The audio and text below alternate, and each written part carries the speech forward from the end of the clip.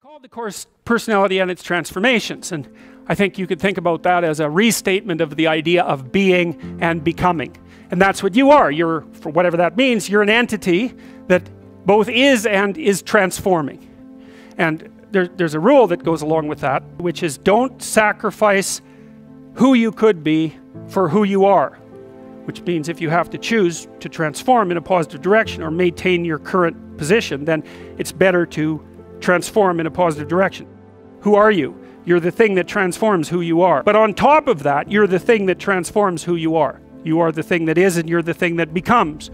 And you should put the thing that becomes at a higher place than the thing that is. That means you also have to allow yourself to shake off those things about you that you might be pathologically attached to. Habits and people, for that matter, ways of thinking, all of those things, you have to allow yourself to shake those off, and that's more like a burning. And you might say, well, I don't know what I should leave behind, and the answer to that is that's a lie. You know some of the things that you should leave behind. All you have to do is ask yourself. You'll come up with a list instantly of 100 stupid things that you're doing that you know you could stop doing. Some of them maybe you don't know you could stop doing. It's like, well, fine, leave those alone for now. But there's a bunch of things you perfectly know well that you could stop doing that would improve your life. Everything that makes you anxious or everything that makes you upset is the same as every other thing that's ever made you upset. All those things that have made you upset that you've never dealt with, they're all laying down there at the bottom of your nasty little soul, waiting to pop themselves up in some random utterance, right? And so then you go in there at your peril, because if you're the person who pokes around in that, then you're going to get blasted with all of that stuff. It's going to come out like almost uncontrollably. And then you can sort it out. What's behind the game you're playing? And the answer to that is all the world that you're ignoring. Always. You're trying to do well in a class and you get a bad grade. Why did I get this C-? What is it? The answer is you don't know. Do you not know what you thought you knew? Are you not who you think you are? Do you not work hard enough? Are your values not organized properly? Do you misuse your time? Are you in the wrong field? Is the way you're construing your life completely inappropriate? Are you acting out what your parents wanted you to do and you're pissed off about it, so you're only running at 40% to spite them, despite the fact that they're paying $25,000 a year for your education? When you're in the world and something objects to you, something that matters objects to you, then in the entire unrealized world is in that thing that objects. It's all tangled up inside it. That's why it's the great dragon of chaos. It's everything that's outside of your conceptual structure. And what is that? It's everything that lurks outside of your walled city. Well, you get your C- and you don't do anything about it. Maybe you're a little bitter and more resentful, and your study habits get a little worse. So the next time you get like a D+, and then you collect a bunch of Fs, and then you stop going to school, and then you stop showering. Right? Then you end up jumping off the bridge. And so that's how the dragon eats you when you don't pay attention to it. And so it's no bloody wonder that people avoid, you know. It's really no wonder that they avoid, because error messages contain within them the implicit world. Now the upside of that is, well, they contain within them the implicit world. And the world isn't all negative. The C- can be the best gift you ever had, and that's the gold that the dragon hoards, right? That's exactly what that means. Every time you try to learn something, you're going to make a mistake, because what do you know? So you're going to make mistakes. And if the rule is every time you make a mistake, you're going to go jump off the bridge, then that's not a useful problem-solving strategy.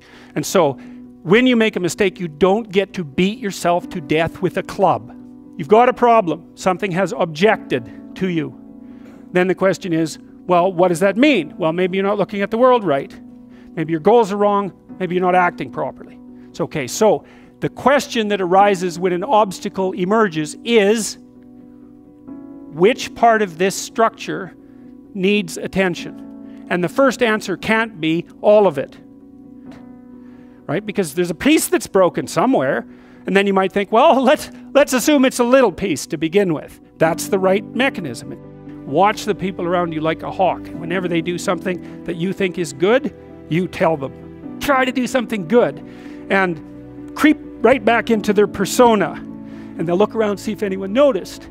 And sometimes they'll get punished for it, and then, well, then they won't do it again. So don't do that.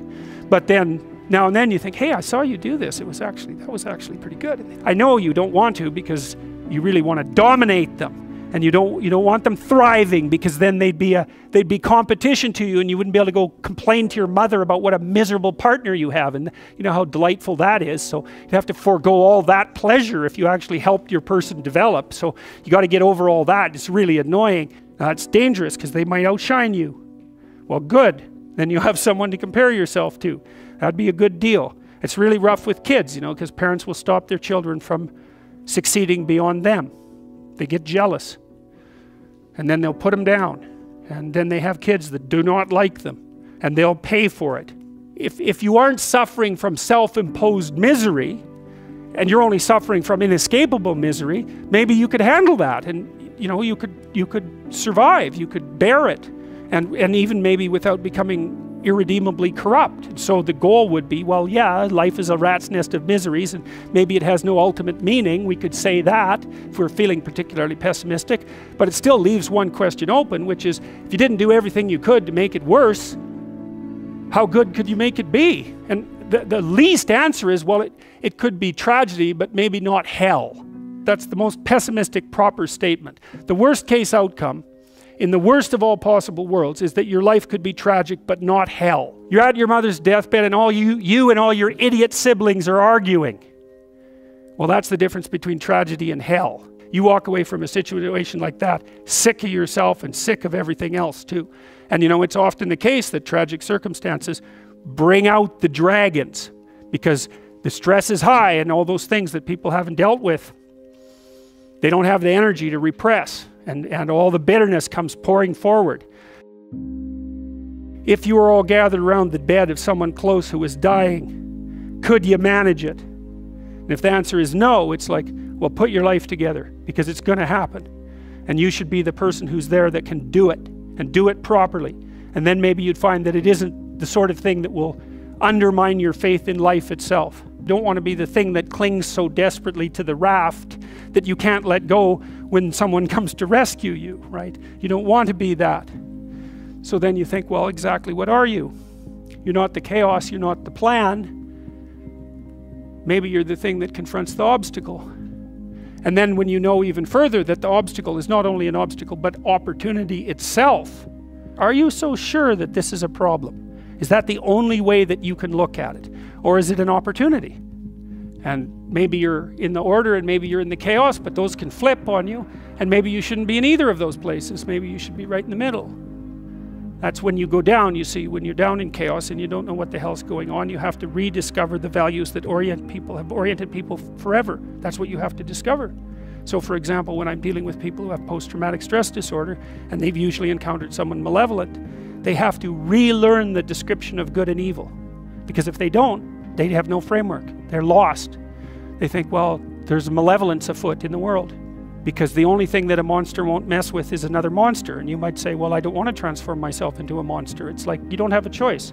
You can either be a pathetic monster, or you can be a monster with some power. Those are your options. There's no non-monster alternative, weak or strong. And I don't mean strong like dominating tyrant strength. That isn't what I mean at all. I mean strength like functioning at a funeral strength.